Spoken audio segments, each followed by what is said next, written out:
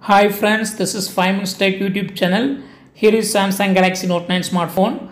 In this video, you will learn how you can change date and time in your phone Samsung Galaxy Note 9.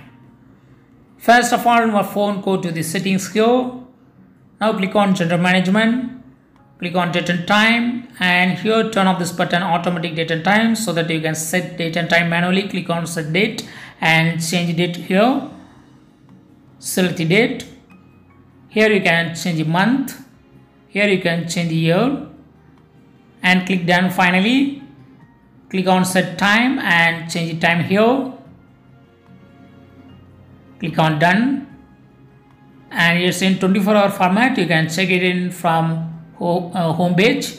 Yes, see here 24-hour time format is followed now. If you want to have 12-hour format, again go to the same settings and click on General Management, click on date and time and turn off this button. Use 24-hour format, so 12-hour format is followed. See here 12-hour format is followed now. Again go to the same settings and click on General Management, click on date and time.